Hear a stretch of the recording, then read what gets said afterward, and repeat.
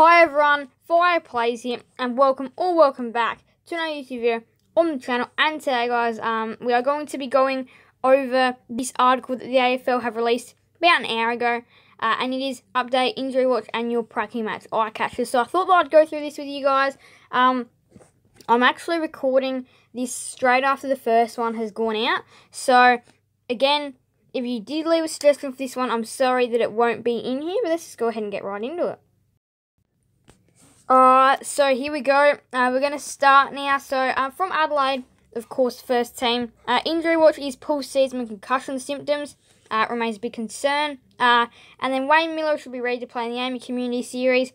And Matt Crouch got through the Crows practice match without incident. And Taylor Walker will be suspended for the opening 3 weeks of the season. So that's how Adelaide going. Rochelle was pretty good though. Drafty, yep, Josh Rochelle was already in consideration for a round 1 debut. After a standout match performance, he booted 3 of the Crows' 7 goals. So that's, what would that work out to be? That'd be, it's a pretty good stack anyway. And then Harry Schonberg was also solid, and Stanbury was irregular in the centre square. So that's nice, building a good team here. And obviously having the Lions in the practice match is not easy at all. It's not easy. So, yeah. Now, injury watch. Dane Zorko missed Friday's match against the Western Bulldogs. Caden Coleman was a close COVID contact, so he's also not going to be playing for Brisbane. That's the injury or sidelines, people that are on the sidelines. Practice match eye catchers were definitely Cam Rayner. Obviously, who could play the 4 quarters. It's going to be amazing seeing him back into things, of course, former #1 pick. Daniel McStay was the man who's shown, kicked 4 goals, and Zach Bailey was also very good, popping up everywhere in those contests. Alright, so now for Carlton, Charlie Kerner limped off with an injury late, but he wasn't even sent for scans.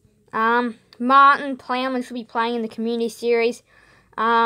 Doherty, yes, Doherty, it'd be nice to see him back actually. And then Mackay, Zakonia, outside chance to return, should be okay for round 1 regardless. So even if they don't return, it doesn't really matter because you want to keep them fit for round 1. Obviously, you do have Melbourne, that'll be an absolute challenge. For Carlton, practice match eye catchers. Carlton saw good signs from a new look midfield against St Kilda, Chera, Hewitt, and then linking up well with Cripps, Fisher, and then Williams. He's actually getting going across half back, and Silvani kicked 2 goals up forward. But yeah, Chera was probably one of the main standouts. Collingwood, Isaac Quain will suffer a whack to the head. Roughhead has a shoulder injury, so he won't be coming back till round 4. DeGoey and Howe will be tested this week before the final game of the pre-season. All right, so that's pretty interesting, of course, for both for that club. And yeah. So, it'd be good having, like, for the Pies, obviously having DeGoey and Howe would be amazing for you guys. And the practice match eye catchers, Jamie Elliott's dazzled in Morwell, scoring 5 goals. Cox put up his hand for a round 1 return. Lipinski definitely looms as great value. And they just handed up pick 43 for him. And Patrick Lipinski, he's doing a good job. Now, we have got injury watch for the Bombers. Harrison, Jones, Shield, Kelly, Langford all returning from their injury concerns in last week's practice match against the Western Bulldogs. Stringer is the main watch head of round 1. Phillips is nursing an adductor strain. Hurley will be having some time off. Reid they're taking a cautious approach with Zach Reid after his foot injury. And Tim Woody will not be available for the first part of the year. Now, practice match eye catchers, definitely Perkins and Cox. That was good. And then you've got Hobbs and Baldwin had their moments as they pushed for their senior selection. So injury watch for the Dockers. Fife, Darcy, Ryan, Mundy, Walters are all set to feature in the AAMI Community Series. That does do something. That does do a lot. That list there is probably one of the, that's one of the most star-studded names you could have. Tucker, Benning, Amiss have been managed. Johnson has a foot injury. James H played in the scratch match. after an interrupted preseason. There is a list spot on the Dockers list after the retirement of Luke Valente, however. The eye-catchers were definitely Michael Frederick, booting 5 goals. Liam Henry owned a wing. Will Brodie was one of the team's main inside midfielders. Clark was good. And Brayshaw was best on ground in midfield. Brayshaw is going to be an absolute gun. He's going to be a player that's going to be on millions, like $1 million when he hits his peak at around that 27, 28, 26 kind of mark. He is going to be at his best. And I cannot wait to see that. Injury watch. For the Cats, we have got Henry, Foots, Duncan, Calf are still in the hunt to recover to play round 1, but the clock is ticking. Yes, it is. Brian Myers is back. Sam Nigola, Segler are both recovering from knee surgery and are unlikely to play in the opening rounds of the season. So that will probably rule them out for the first 2 or 3 rounds. Tom Hawkins is good, but it was all about Tyson Stengel. He really stepped back into AFL, made an impact. Yeah, that was good. Gold Coast injury watch. Witts and Lukosius. We're going to play in a running session as they ramped up to play Geelong next Monday night. Again, a pretty tough match for the young Suns, although they did definitely beat the Power, but again, could just be a little bit of a fluke by the Power. Bowes is still another 8 to 10 weeks away from returning, and Ben King will miss the season. So, Ben King will miss the season. That is very unfortunate for the Gold Coast Suns. Practice match eye catchers. Rankin was a consistent source of headaches for Power. And then Lockie Weller was also damaging in his new role at half back. Now for the Giants. 4 players that missed the match against Sydney will be available to play Collingwood this weekend. Hopper, Taylor, Broon, and Kennedy are all expected to return. And then practice match eye catchers. Stephen Cornelio was pretty good. And then Lockie Whitfield was also a driving half from the back half with his brilliant ball use. So those half backs, they do play a pretty big role, and some of them have really lit up to show they are going to have a good year. Hawthorn injury watch. Cicely Gunston returns, but the Hawks are going to be without Dalian Impey to start the season. Wingard is in the mix to play some minutes this weekend after rolling his ankle a couple of weeks ago, while Bruce is set to return against the Tigers, completing concussion protocols, and Jaff is still coming from the PCL that ended his 2021 campaign, and he wants to be fit for round 1, but again, the clock is just ticking and ticking and ticking. Practice match eye catchers. Warple. Warple is a pretty big one, as he is a younger player who, again, still has a lot, who still has a good future. Newcomb also showed that he wants a place in Mitchell's midfield, and Ward and Sicily were very good. So, Sicily was the major positive, and Ward put up his hand for a round 1 debut. Now, Melbourne's injury watch, I don't see anything would be too bad for them. Aside from a dislocated finger to Clayton Oliver, which was fixed almost instantly, Melbourne should enjoy a near-perfect outing. Jake Lever should return from a rolled ankle against Carlton this week, while Jack Viney should hopefully be out of the AFL's health and safety protocols. Fritsch should also recover from a corked calf. And Adam Tomlinson made a timely return. And then Harrison Petty. It's pre-season calf surgery, so they have lost Harrison Petty. Practice match eye catchers though. You've got Gorn, Petrarca, Oliver, Brown kicked 5 goals, McDonald, Harms. Wow, their team's just amazing. They've just got an amazing team. Now there for North, their injury watch is Callum Coleman Jones. They're waiting for scans. And then Davies, Uniac, and Simpkin both missed the clash with the minor bit of gastro. Should be fine for this week. AAMI Community Series. Luke McDonald and Tristan Azeri should also return, and Anderson will need to prove his match fitness before he's considered. Now, we've got the eye catchers. It was Horn Francis who showed patches of being electric pretty much. Goldstein was also impressive. Hugh Greenwood was arguably the side's most influential player, and Marnie enjoyed a good summer. Now for Port Adelaide, this one's a big one. This one is a big one. They did lose a couple of players. So, Scotty Lysett will play this week. Power Pepper will either play this week or will definitely be available for round 1. Now that Charlie Dixon is touch and go for the season opener with Fantasia further away.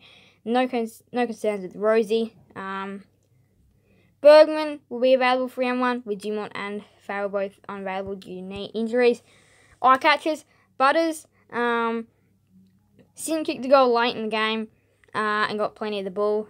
And Hayes got time to ruck given a licence injury. Great, beat 2 goals. Otherwise, it was a pre-season game to forget for the Power. For the Tigers.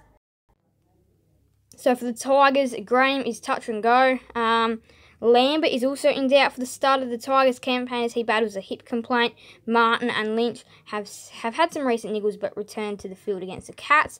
Now, eye catchers, Hugo Rouse, Smith and Dow were lively while top 10 draft pick Josh Gibcus pushed his claim for a round 1 debut.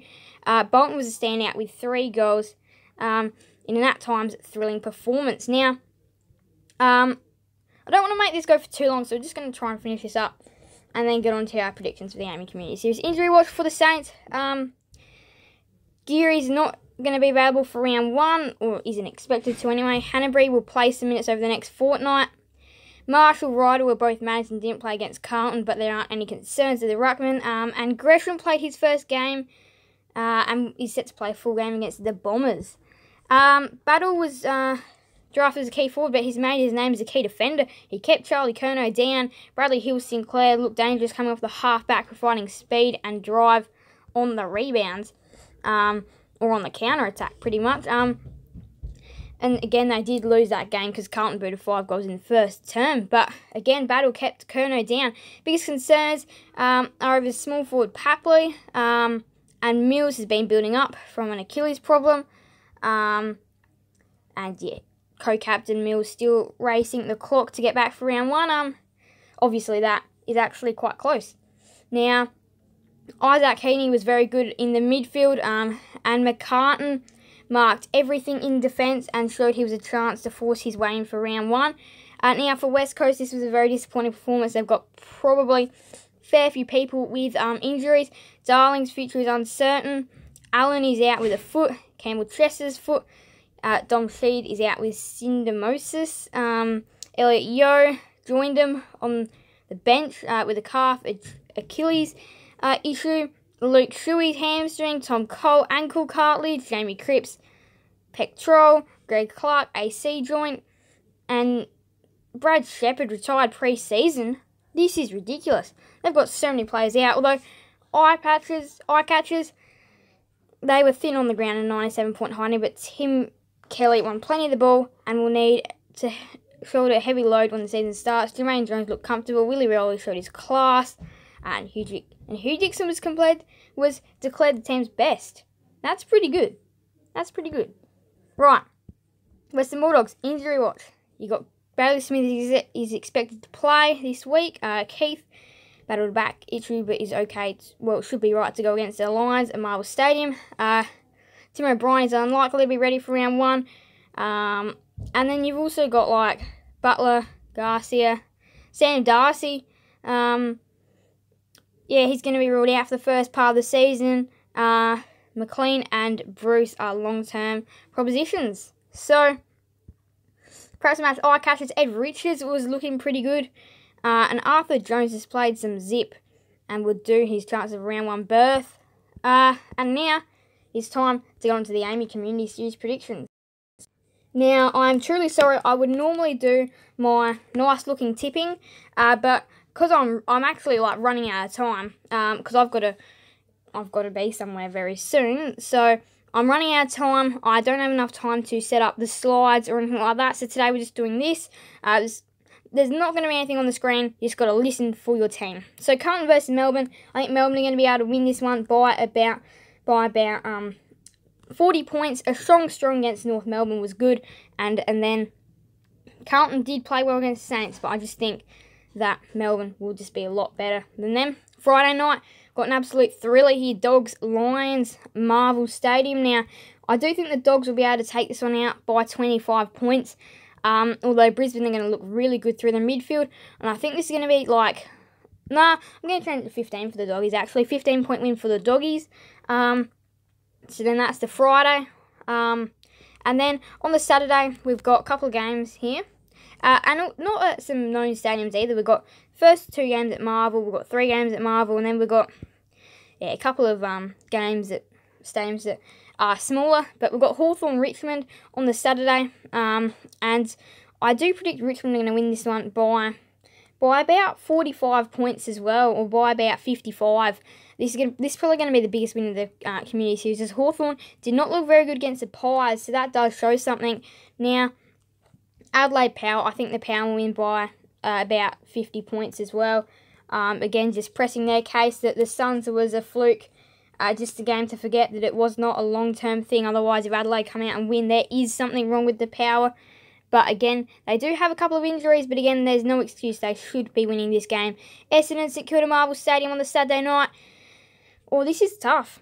I'm going to give the benefit to the Bombers, though. I think the Bombers will be able to win this one by 10 points in a very close game. Giants, Collingwood on the Sunday at Giants Stadium. Also, double header, Sydney North on Giants Stadium as well. I predict the Giants will win on their home deck by about 30 points over the Pies. No, by about 40 points over the Pies. Swans will beat the Roos by 50 points as well. On Giants Stadium. Now, we head over into the West for Fremantle West Coast. This could be another embarrassing. I'm going to say Freo by 80 points. I just think after what they did last time, they'll be able to do something quite similar to that again. So I'm going to say Freo by 70 points. And then on the Monday, Gold Coast Geelong. I'm going to say Geelong by 40 points to round out the Community Series. And then it starts off with round 1. So let's go over the fixture for round 1. And this is exciting. Melbourne Dogs, Carlton Richmond, St Kilda Collingwood, Geelong Essendon, GWS Sydney, Brisbane Port Adelaide, Hawthorn North, Adelaide Freo, West Coast, Gold Coast. I do think that we've got some brilliant games in round 1. But that is going to be it for today's Footy Talk. Alright guys, I will see you guys next Wednesday to preview round 1. And we'll be going back over how the AAMI Community Series went. You guys can leave some other suggestions for what to do as well. Sorry this went for a long time. That article was unexpected, but yeah. Hope you guys did enjoy this video. Make sure to leave a like and subscribe. Hit the notification bell. See you guys and never miss another video on the channel. Thank you guys all so much for watching. So bye guys. Fire plays out.